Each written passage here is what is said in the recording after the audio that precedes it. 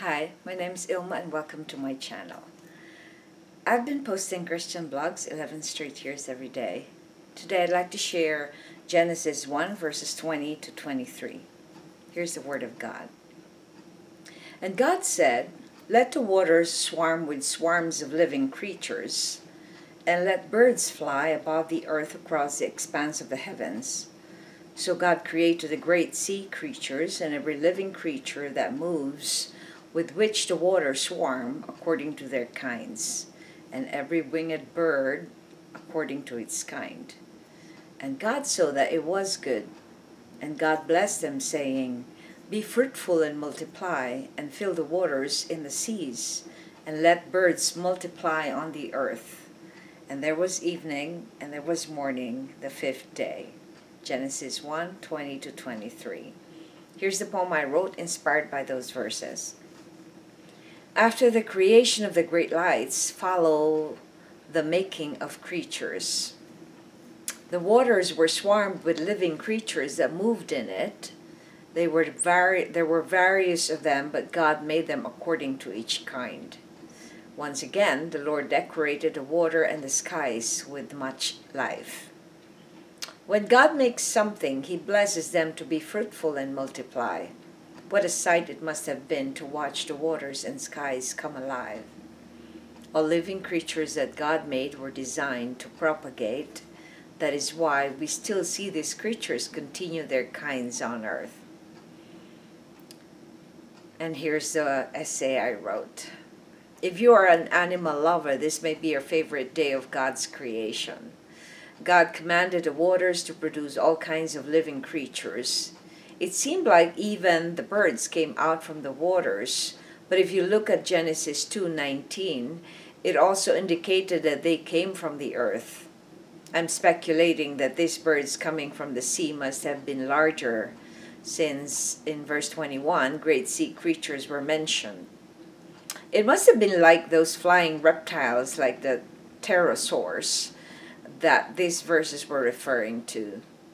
What an awesome sight it must have been to see the various kinds of animals, beasts, mammals, insects, and birds all over the place, all at one time. When I watched Jurassic Park with my son when he was a kid, it brought out that inner child in me, excited to visualize how God made every living creature. Reflection.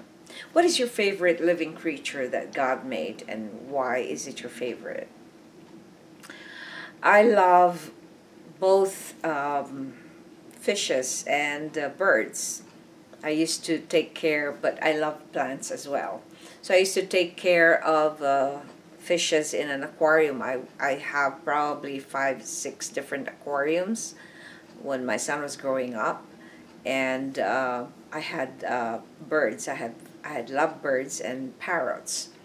So this gave me delight, because each time I watched the fishes swim in the water, even though it's just a small aquarium, it still gave me such delight to see that God made wonderful, beautiful, colorful fishes and also colorful birds.